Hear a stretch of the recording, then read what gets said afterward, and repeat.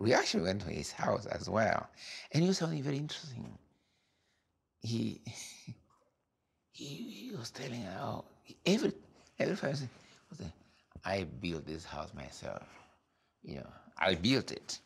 I built the house. He was very proud of that house. And what he was really saying, I don't think he was simply saying that he had the money, but I think he was saying he participated in its construction. But you see, symbolically, that's what he's also talking about. Africa, we can build Africa.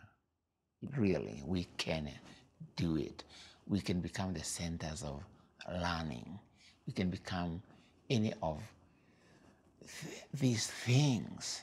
It's like he's saying, this is what we, African people, can do with our continent, with our resources.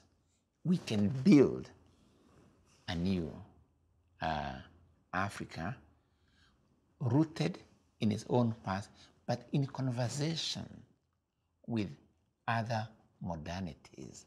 If you build something, if you add to what your father has already built and so on, but you add something else, not only do you add something in terms of quantity or quality, but also that process transforms you as well.